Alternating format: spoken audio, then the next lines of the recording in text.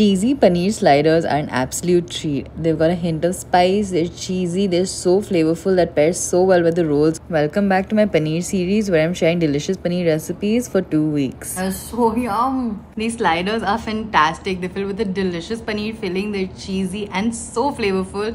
And I love using the King's Hawaiian savory butter rolls. They're definitely Slider Queen approved. The filling of the slider is a delicious paneer mixture that's inspired by paneer bhurji. It adds the perfect amount of spice and masalas to this recipe. You can make the paneer filling from before and keep, which is absolutely perfect when you're hosting. Sliders are filled with this paneer mixture. They've got mozzarella cheese, shredded slaw and chopped onions for crunch, and then is layered with a coriander chutney and a spicy mayo.